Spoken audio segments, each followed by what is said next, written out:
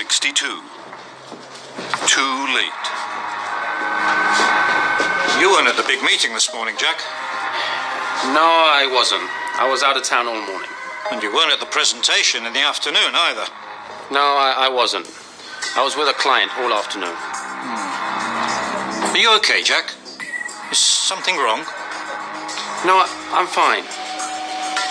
But the big meeting this morning wasn't for my department. And the presentation in the afternoon wasn't about my product. Is that all?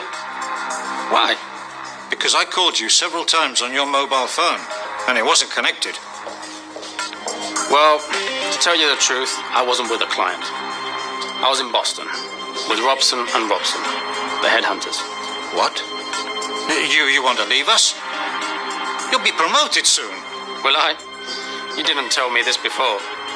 This is the first time I've heard about it. Yes, you have an interesting future with us. Have I? Yes, I promise. I'll speak to the boss about you. Sorry, Peter. It's too late.